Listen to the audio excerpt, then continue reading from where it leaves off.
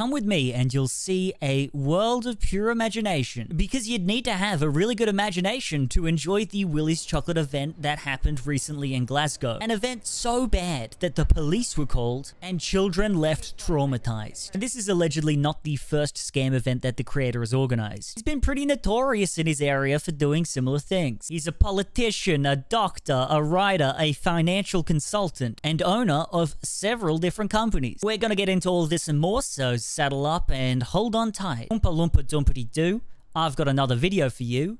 Oompa Loompa Doompity Dee, if you subscribe, it'd make me happy. What was promised was a chocolate fantasy like never before. A place where chocolate dreams become reality. For only £35 per person, which is $45 US or 70 Australian, this experience could be yours. But what was actually delivered was a dirty, desolate warehouse. There was a single jumping castle, some fold-out tables, chairs, and what seemed to be some kind of Oompa Loompa meth lab, and printed out AI pictures on the walls. This was a bleak affair. I've seen online be described as the Fire Festival for children. It honestly kind of makes DashCon 2014 look like Luna Park. Alright, maybe not quite, but at least DashCon had the ball pit to go with the jumping castle. Instead of Willy Wonka, children were greeted by Willy McDuff. Instead of a chocolate fantasy, kids were rationed a single jelly bean and a quarter cup of lemonade. And instead of good times, children were absolutely traumatized by a character who has never appeared in any Willy Wonka material ever. What is that? It's the unknown. This character is the unknown. We're gonna get into them a little bit more later, but the general gist of them is that they are an evil chocolate maker who lives in the walls. I'm really glad they prioritized having this weird SCP creature over having enough jelly beans to go around for the kids. I guess they decided that terrifying them would be a much more memorable experience. The event culminated with security people turning people away, parents demanding refunds, and the organizer Billy Coull desperately trying to defend himself. Guarantee a full refund starting from Monday. No, okay, if you do not receive refund, I'm going to call the police. Thank you for your time. Thank you for your time. Do you think you're going to get rid of us? If you looked at the queue along here with people? Now, as we get into this, I do want to say that, you know, there's no hate towards any of the actors or the security involved. These are people just trying to do their jobs. They had no part in the organization of this event. A lot of the actors have come out and talked about their experiences, so we're going to have a look at those. And the security was hired by the venue. They have no affiliation to Billy Coull whatsoever. And the actors have come out and posted about the fact that the security were really good and helpful people. And also no hate to any of the parents who went to this event. Apparently they were extremely nice and forgiving to the actors. And as we'll get into later, it's not really surprising at all that they fell for the con. Anything in the venue that seemingly looks half decent was actually rented from a company called EPH Collective. Credit to working this out goes to Dorian Electra on TikTok. That's where I first heard about this. Figured out exactly where they rented these props from. It's a company called EPH Creative based in the UK. I remembered it because I was looking for props for a music video, and I remember these freaking mushrooms. Right here, you can rent them. You can go on their website and you can see that they have a whole section dedicated to chocolate factory decor. And you may notice that to rent this stuff is not cheap. Not in the slightest. The chocolate river is well over £1,000. To pay off the river alone, they need to get 35 people through the door. I took a little skim through the website and I added up the stuff that I saw from the videos. Assuming that they didn't get some kind of special deal here, we're looking at like, you know, £9,000, £10,000, give or take, and this is for the decorations alone. That's about 19.5 grand Australian, or 12.5 grand in US dollars. And then at £35 for the entry, we're looking at needing to get 286 people through the door. This is only for the decorations. This does not even include VAT or transport, according to the website. We also need to look into the fact that they need to pay actors, staff, hiring the venue, paying for the security, tables and chairs, renting the jumping castle, paying for the website. It really adds up here. The venue was called Box Hub Warehouse, and I looked it up on Venue Scanner, and they reckon it goes for about £2,500 per day. And they hired the venue for at minimum 2 days, so we're looking at £5,000 there. This is not a cheap event, considering we are already at £15,000. Again, this is only with decorations in the venue, and we're kind of being more on the low side here. And considering they sold 850 tickets for this event, it's not looking like the most profitable scam. It's starting to make a little more sense that they could only afford to give each kid one jelly bean. Those jelly beans, they add up, man. I really don't think you get to call something a chocolate experience if there's not a single chocolate in the building. And this is a big bloody building. If they spent half the the decoration budget on chocolates, at least all the kids would have left happy. Hiring a venue that has a capacity of 2,000 people for a Willy Wonka experience is insane enough. Them thinking they were going to fill this up is absolutely nuts, especially when they said that each person would spend, 45 minutes to an hour inside. If they hired an area like a tenth of the size with half the decorations, then also charged half the price, there is no way we would be hearing about this today. So at this point, one might not think that this is a scam. It just seems like a really poorly organized event. So what was this supposed to be? Well, let's have a look at the website and maybe we'll start to piece some things together. So this is definitely not an official Willy Wonka event, although it was made definitely to capitalize on the success of the Wonka movie that came out a couple of months ago. But because this is not an official event, they couldn't associate it with Willy Wonka, which is why it's called Willy's Chocolate Experience. They don't use the word Wonka and they don't use the words chocolate factory in order to get around the legal issues surrounding that. However, when they first announced this event, it actually was called Willy Wonka, the Chocolate Factory Experience. In this Facebook group called House of Illuminati Scam, House of Illuminati is the company that ran this event. This person says that they originally bought the tickets after seeing it being marketed as Willy Wonka's Chocolate Factory Experience, and then a week later, they changed the name. So it seems a lot of people who went got conned in this way. They were misled by the initial marketing. Even now, on the ticket page, they haven't updated the logo. It still says the Willy Wonka Chocolate Factory Experience. I'm no legal expert. I don't know dick or balls about it, but to me, it seems like they're very much opening themselves up to being sued here if it says that on the ticket page. Now, going back to the website, the first thing you may notice here is that it seems like they don't know how trademarks work. According to the website, the first thing you will experience when you enter the factory is the Enchanting Garden. And you may notice that it doesn't exactly look as advertised. And to be honest, we should probably be thankful for that because this looks terrifying. Now, obviously, this image was AI generated. You've probably already picked up on that. And the images get much worse as we go on. Your journey begins in an enchanted garden with giant sweets, vibrant blooms, mysterious-looking sculptures, and magical surprises that add an extra layer of wonder to your chocolate experience.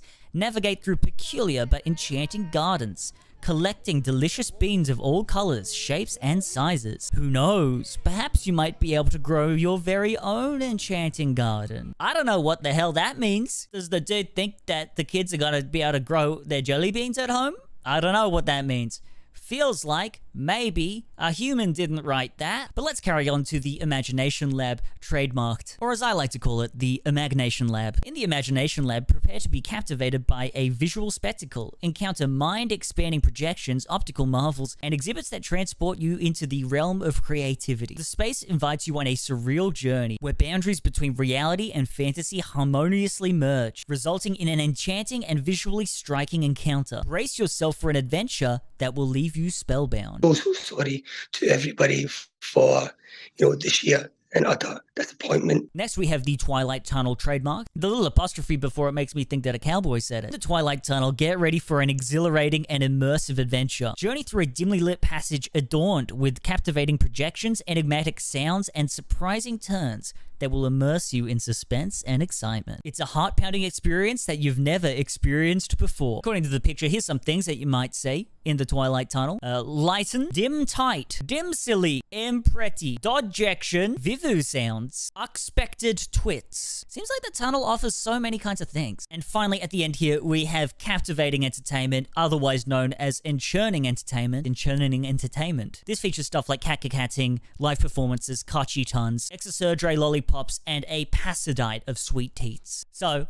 at this point, we can obviously tell that this event is more sus than the imposter from Among Us, specifically the red imposter from Among Us. That's the most sus imposter. What I'm trying to say, it's sus as hell. And as we look at these horrific faces and, the absolute gibberish underneath them, we can probably tell that, yeah, all this is AI generated. It's super weird that they didn't just regenerate these. This comes across as an obvious scam, but at this point, we should try and think about who this event is targeted towards. It's not targeted towards us, chronically online individuals. This is targeted towards children, parents, and grandparents. And it does bring up a really important topic about AI art. It is extremely new technology, and although, you know, we can tell the difference between what is like AI generated and what isn't, a lot of kids and grandparents aren't going to be able to discern the difference between what's AI generated and what isn't. You know, my grandma doesn't have Twitter, she doesn't have TikTok, she doesn't know what to look for here. And I understand that kids aren't the ones buying tickets, but they're the ones who are going to pitch it to their grandparents and their parents. Parents who are working full-time and also looking after their kids don't have time to do research on whether or not the Willy Wonka event is real. Often they're just trying to find things to keep their kids entertained on the weekend. You know, they just see an ad for a Willy Wonka event and they jump on in. They got other shit to worry about. If my kid loves Willy Wonka, you better believe I am jumping on every single Willy Wonka event that I see. People don't deserve to be scammed, even if you think they're stupid. The only people who think like that are scammers. Not to mention when they first advertised the event, it was being pitched as official and it didn't feature any of the AI art. I've been seeing a lot of people talk about, you know, the parents and the actors and the security in such a negative way online,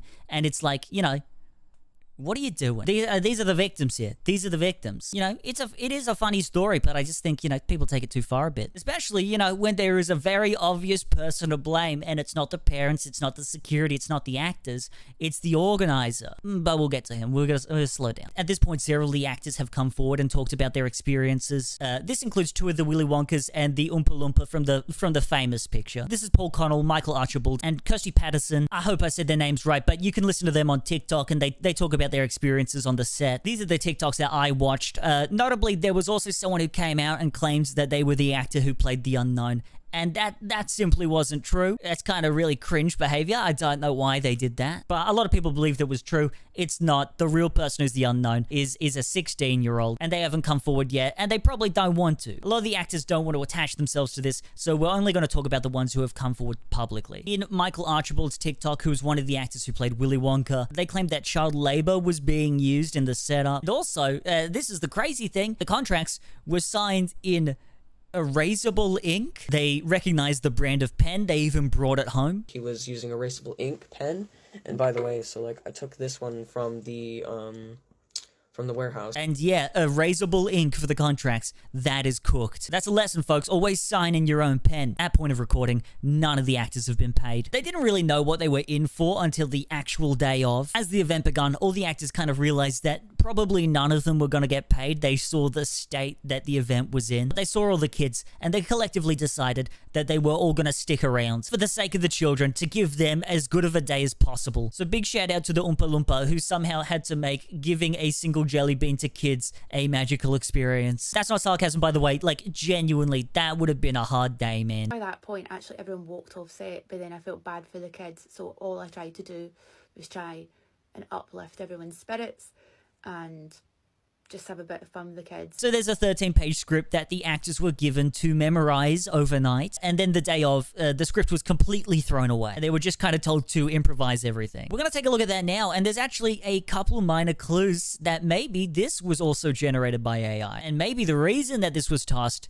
is because it doesn't make any bloody sense. So because Willy Wonka is copyright, the main character is called Willy McDuff, and of course instead of Oompa Loompas, we have Wonky Doodles. Now out the gate here with the script, you may notice the first issue. It takes place on a brightly lit stage instead of a dirty warehouse. It also seemingly has stage directions for the audience. For example, here the audience chuckles, enjoying McDuff's self-depreciating humor. How did they know? How did they know they'd do that? Here it says some of them are visibly amused and some are leaning in, engaged with McDuff's charismatic presence. It's not really reading like a stage play currently. Here's a part where the stage transforms into a vibrant mystical garden of enchantment with oversized colorful flowers, twinkling lights, and mysterious pathways. I like this part where Wonky Doodle 1 trips over a pretend stone with sweets flying everywhere. Oops, it seems even the stones want a taste of our treats. I don't know if that's gonna translate well in the moment. Here in the script, it mentions something called giggle grass, which that feels like, you know, that could be something else. But when you step on it, it triggers hidden speakers to play laughter sounds. That seems like a genuinely good idea.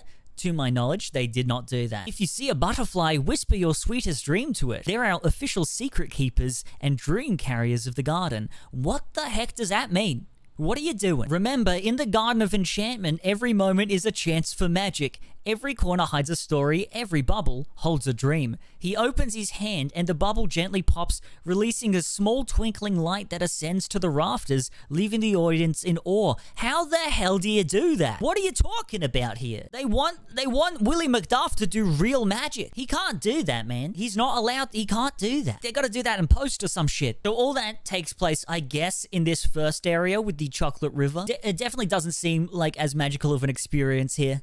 Next, they go into the mysterious Twilight Tunnel. So this area is a path veiled in darkness, but it is also speckled with the light of 1,000 twilight stars. In reality, this is what it actually looked like. It's like some shower curtains tied up, and then a couple of IKEA mirrors or something. Yeah, that's close enough. This honestly feels like the most achievable part to make. It just feels like you gotta make a dark tunnel and hang up some fairy lights. I don't know how they dropped the ball on this one. Finally, we get to the part with the unknown. Deep within the serpentine pathways of the Twilight Tunnel, the atmosphere grows tense as Willie McDuff gathers the audience in a semicircle, his face illuminated by the flickering light of his lantern, casting long shadows on the wall. The group's laughter and whispers fade as Willie begins to speak in a grave tone. My dear adventurers, we stand on the precipice of discovery, most wondrous and perilous. For within these ancient walls lurks a tale not yet told of an evil chocolate maker known only as the Unknown.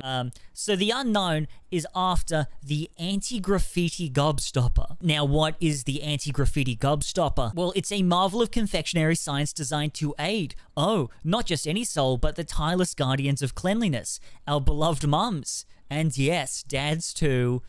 But especially the mums, from the endless scourge of dirty socks strewn about by youthful adventurers. So somehow the gobstopper makes things clean. Anyway, then the Unknown, using some kind of magic, freezes Willie McDuff. And the Unknown's goal is to take the anti-graffiti gobstopper into an object of chaos. And then the Unknown chooses someone to acquire the gobstopper. Now, this sounds very familiar from the film, from the story, you know, Slugworth. Once that kid asks all the kids to steal the gobstopper. Is it Slugworth? I think it is. But instead, they've made it an evil creature who lives in the walls called the Unknown, because no one knows dick or balls about it. You all look as if you've seen a ghost, or perhaps you're feeling a bit whitety. There's a bit where Willie McDuff gives people jelly beans, and it gives the guests lines. Guest 1 trying this super flavored jelly bean. It's like dinner in a dessert. Astonishing. Guest 2 braving the booger bean. Oh wow, it's oddly gorgeous. How is this possible? How do they know what the audience is gonna say here?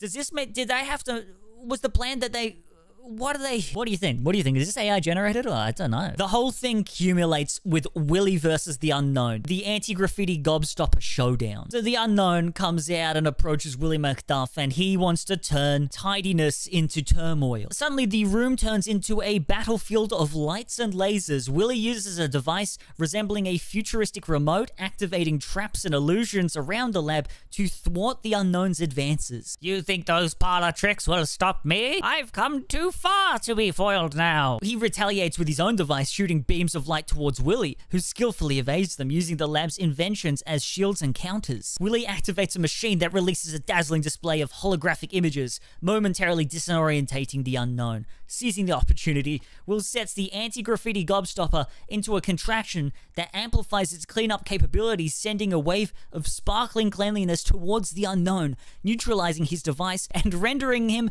harmless. And then the Unknown is gently swept up by a robotic vacuum, humorously ending the confrontation. How the heck were they gonna fit a guy in a vacuum cleaner? What the hell are they thinking there? The script had a moment where I was supposed to suck up the Unknown with a giant vacuum cleaner, and I asked about that, and the people running the event were like, we don't know what to do with that. Just improvise that. So yeah, either this guy has just unbridled creativity that cannot be fathomed in our material plane, or this was AI generated, which, you know, it seems like it could be. And yeah, going back to the art, that was also obviously AI generated. You think, in that case, they would just regenerate the art or fix it in Photoshop. It's extremely easy to do. Or with this script, again, it's clearly AI generated. Why did they not go over it and fix things? But it seems that the event organizer, Billy Coull, is not only extremely reliant on AI,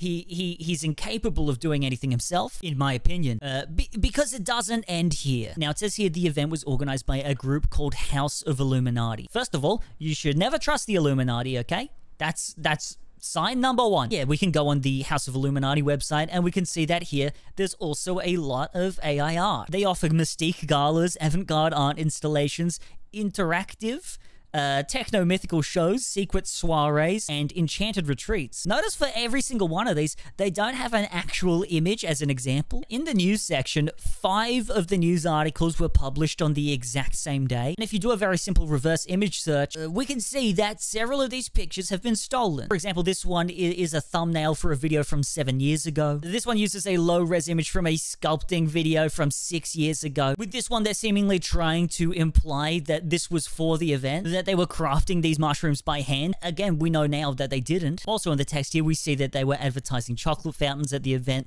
We know that didn't happen. This image with the slinkies coming from the ceiling, again, this was first uploaded in 2015 somewhere else. Clearly not his event. This is all very strange, but we are only really scratching the surface here. So let's check out some of his other ventures. Billy Coull is the author of 17 different books on Amazon, and all these books were independently published between July and August of 2023. He must be so talented to write so many books so fast. This is an astounding rate. Stephen King, eat your heart out. Or maybe, and this is just a little conspiracy theory of mine, maybe they were all generated through AI. But who knows? Who knows? I'm not suggesting anything, okay? That's just a theory. A lot of these books are seemingly targeted at a certain audience. This book, which is called Selling Innocence, Rosie Black's Escape from Hell, is a fictional human trafficking story, which came out around the same time as that film last year, Sound of Freedom. So, you know, think about that. It's also only 57 pages, which is, you know, really short for a book. Operation Inoculation, Unveiling the A Conspiratorial Journey into Vaccination Truth's Deep State Conspiracy, is a bunch of seemingly random buzzwords, but I think they all very much speak for themselves about, you know, what that book's about. A bunch of these books have very strong themes regarding, you know, deep state conspiracy theories, scientists making discoveries which are squashed by the government, secret histories, that kind of thing. And reading the bio for some of these things is a mind-numbing experience. To me, it very obviously seems like it was AI generated. It just seems like someone threw some buzzwords into ChatGPT and just tossed out what came out. So, event organizer and author.